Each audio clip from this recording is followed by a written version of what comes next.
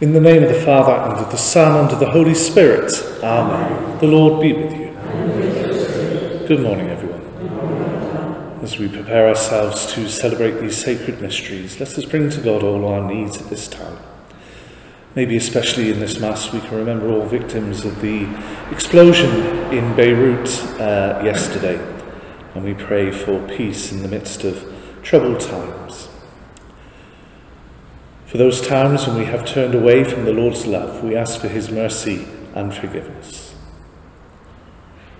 I confess to Almighty God and to you, my brothers and sisters, that I have greatly sinned in my thoughts and in my words, in what I have done and in what I have failed to do, through my fault, through my most grievous fault.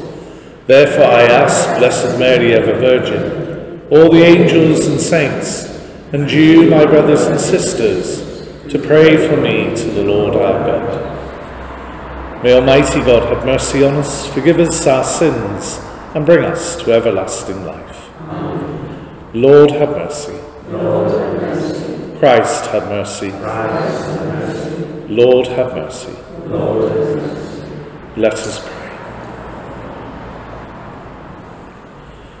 Draw near to your servants, O Lord, and answer their prayers with unceasing kindness, that for those who glory in you as their Creator and Guide, you may restore what you have created and keep safe what you have restored.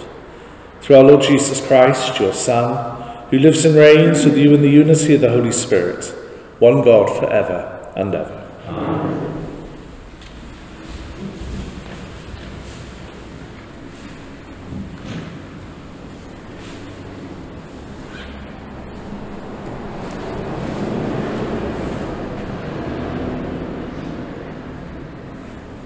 A reading from the prophet Jeremiah. I will be the God of all the clans of Israel. It is the Lord who speaks. They shall be my people. The Lord says this: they have found pardon in the wilderness, those who have survived the sword. Israel is marching to his rest. The Lord has appeared to him from afar. I have loved you with everlasting love, so I am constant in my affection for you. I build you once more, you shall be rebuilt, Virgin of Israel. Adorned once more, and with your tambourines you will go out dancing gaily. You will plant vineyards once more on the mountains of Samaria. The planters have done their planting. They will gather the fruit. Yes, a day will come when the watchmen shout on the mountains of Ephraim, "Oh, let us go to Zion, to the Lord our God." For the Lord says this: shout with joy for Jacob, hail the chief of nations. Proclaim, praise, shout. The Lord has saved his people, the remnant of Israel. The word of the Lord. Thanks be to God. The Lord will guard us as a shepherd guards his flock. The Lord will guard us as a shepherd guards his flock. O nations, hear the word of the Lord, proclaim it to the far-off coast. Say, he who scattered Israel will gather him and guard him as a shepherd guards his flock. The Lord will guard as a shepherd guards his flock. For the Lord has ransomed Jacob, has saved him from an overpowering hand. They will come and shout for joy on Mount Zion. They will stream to the blessings of the Lord. The Lord will guard us as a shepherd guards his flock. Then the young girls will rejoice and will dance. The men, young and old, will be glad. I will turn their mourning into joy. I will console them, give them gladness for grief. The Lord will guard us as a shepherd guards his flock. Alleluia, alleluia. By his own choice, the Father made us his children by the message of the truth, so that we should be a sort of first fruits of all that he created. Alleluia.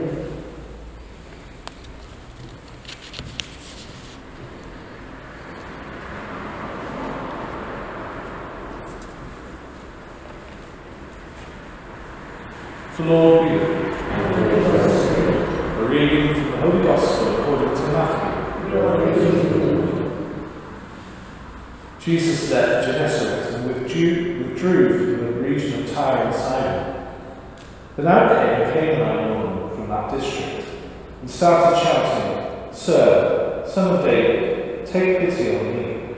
My daughter is tormented by a devil." But he answered her not a word. And his disciples went and pleaded with him. "Give her what she wants," they said, "because she is shouting after us."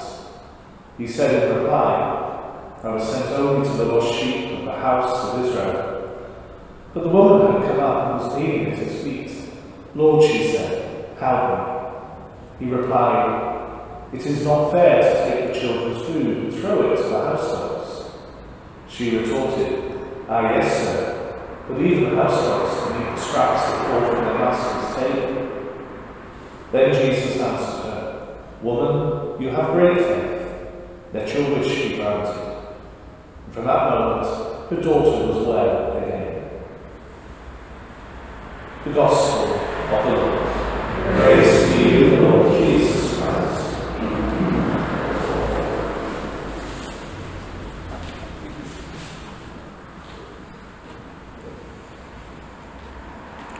It's often thought that the author of Matthew's Gospel was directing his words towards those who were converting to Christianity, mainly from a very Jewish background. And that in some ways explains the nature of this morning's Gospel, where we see Jesus unusually ignoring a request, and only at the pleading of his disciples does he listen to this woman who is pleading.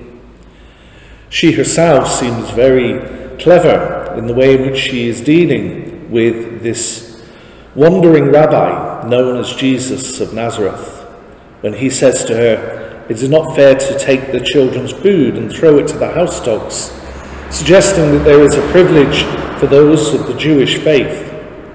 And she retorts, "Ah, yes, sir, but even the house dogs can eat the scraps that fall from their master's table." And it is because of this response that Jesus acts and heals her daughter. The Gospels are always written in the context of the time and place and the audience to which they were hoping to reach. What always comes through, though, is the petition that we place before the Lord is always heard, just as the petition of this woman in today's Gospel was also heard by our Lord.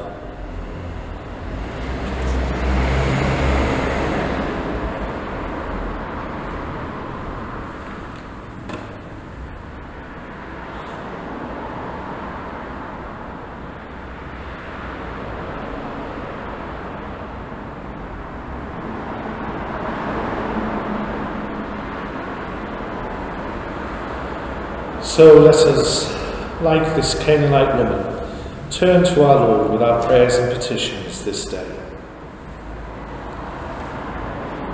We pray for the Church, that it may always be a place of welcome, a place where people can find reconciliation and peace in the midst of their lives. Lord, in your mercy, we pray for our world in these troubled times. As I said in Mass, we especially remember the people of Beirut in Lebanon at this time. We pray that in some way their nation may find stability and peace. Lord, in your mercy. We pray for ourselves in our journeys of faith, that we may trust in the Lord and that he works in the midst of our lives. Lord, in your mercy. We pray for those who are sick in mind or in body. We pray for those in our care homes, those in hospital and those at home, that they may find healing and peace. Lord, in your mercy, we pray for those who have died and those whose anniversaries occur at this time.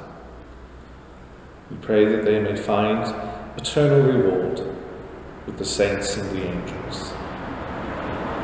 Lord, in your mercy, we ask for the prayers of Mary, Queen of Peace, as we pray together. Hail Mary, full of grace, the Lord is with thee. Blessed art thou among women, and blessed is the fruit of thy womb, Jesus. Holy Mary, Mother of God, pray for us sinners, now and at the hour of our death. Amen. We make these and all our prayers through Jesus Christ, who is Lord forever and ever. Amen.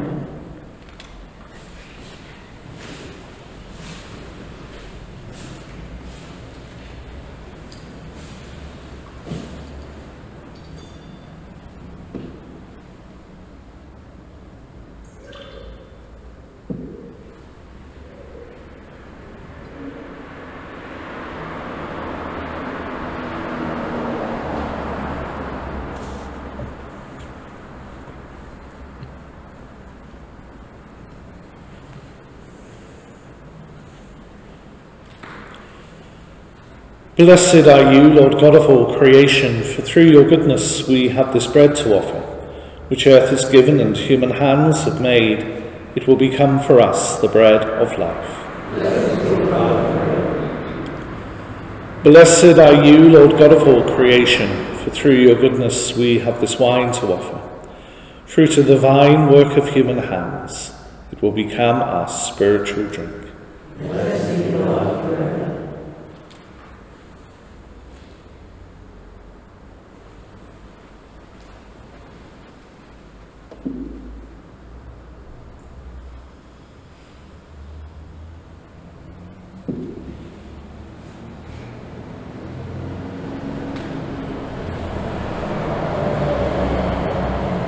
Pray, brothers and sisters, that my sacrifice and yours may be made acceptable to God, the Almighty Father. May the Lord accept the sacrifice of your hands for the praise and glory of his name, for our good and good of all his holy church. Graciously sanctify these gifts, O Lord, we pray, and accepting the oblation of this spiritual sacrifice, make of us an eternal offering to you, through Christ our Lord. Amen. The Lord be with you. Amen. Lift up your hearts. Let us give thanks to the Lord our God. It is truly right and just, our duty and our salvation, always and everywhere to give you thanks, Father most holy, through your beloved Son, Jesus Christ, your word through whom you made all things, whom you sent as our Saviour and Redeemer, incarnate by the Holy Spirit and born of the Virgin. Fulfilling your will and gaining for you a holy people, he stretched out his hands as he endured his passion, so as to break the bonds of death and manifest the resurrection. And so with all the angels and all the saints, we declare your glory, as with one voice we acclaim. Holy, holy, holy Lord, God of hosts, heaven and earth are full of your glory. Hosanna in the highest. Blessed is he who comes in the name of the Lord. Hosanna in the highest.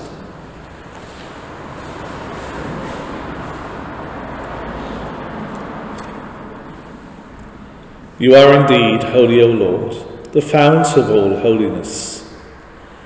Make holy, therefore, these gifts, we pray, by sending down your Spirit upon them like the dewfall, so that they may become for us the body and blood of our Lord Jesus Christ.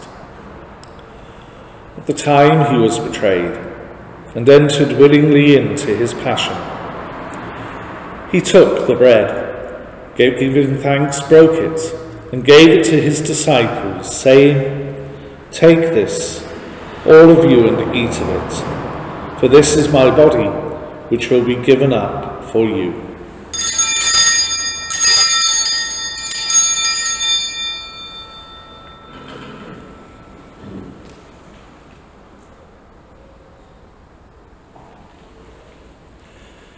In a similar way, when supper was ended, he took the chalice, and once more giving thanks, he gave it to his disciples, saying, "Take this, all of you, and drink from it.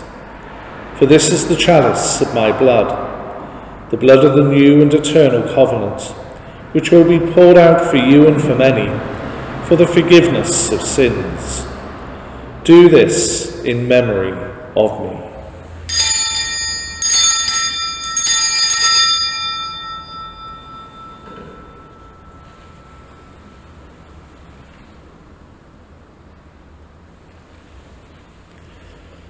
The mystery of faith.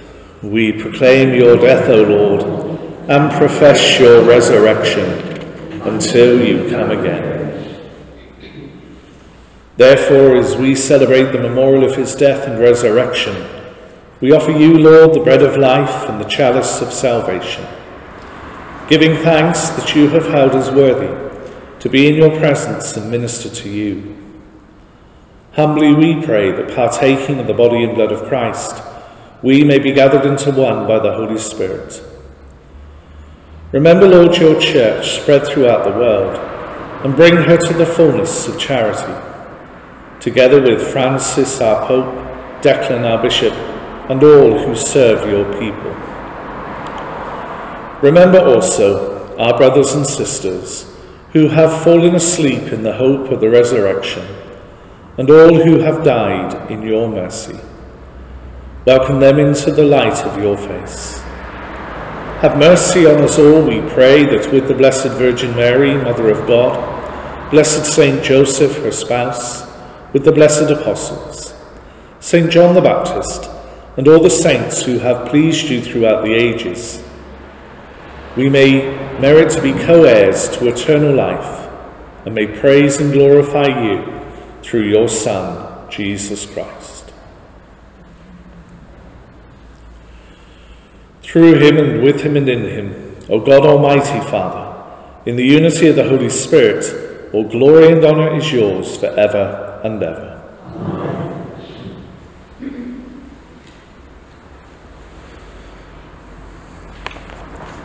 The Saviour's command, informed by divine teaching, we dare to say, Our Father, who art in heaven, hallowed be thy name. Thy kingdom come, thy will be done on earth as it is in heaven.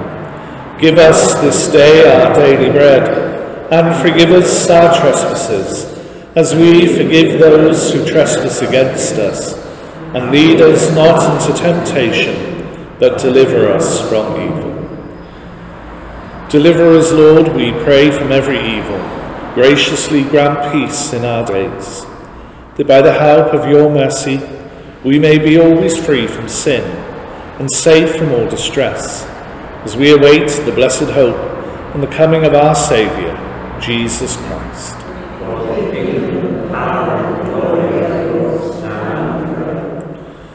Lord Jesus Christ, who said to your apostles, "Peace I leave you, my peace I give you," look not on our sins, but on the faith of your church, and graciously grant her peace and unity, in accordance with your will, who live and reign for ever and ever. Amen. The peace of the Lord be with you always. Lamb of God, you take away the sins of the world, have mercy on us. Lamb of God, you take away the sins of the world, have mercy on us. Lamb of God, you take away the sins of the world, grant us peace.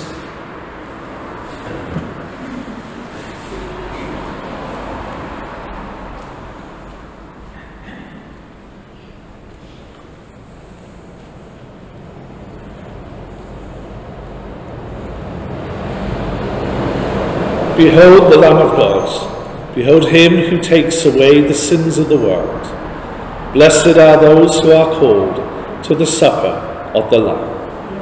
Lord, I am not worthy that you should enter under my roof, but only say the word, and my soul shall be healed.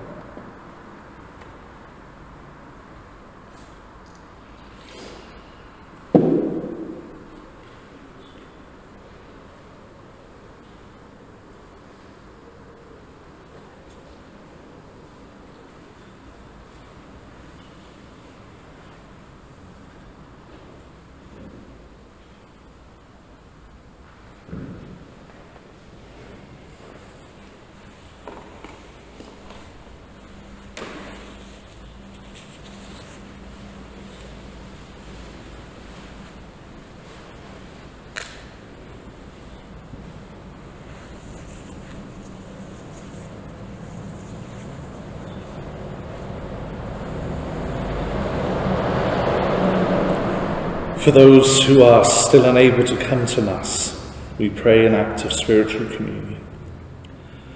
My Jesus, I believe that you are present in the most holy sacrament of the altar. I love you above all things, and I desire to receive you into my soul. Since many cannot at this moment receive you sacramentally, come at least spiritually into our hearts. We embrace you as if you were there already, and unite ourselves wholly to you. Never permit us to be separated from you. Amen.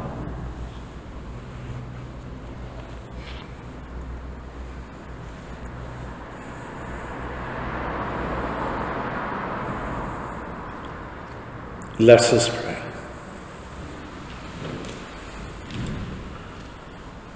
Accompany with constant protection, O Lord, those you renew with these heavenly gifts, and in your never-failing care for them, make them worthy of eternal redemption.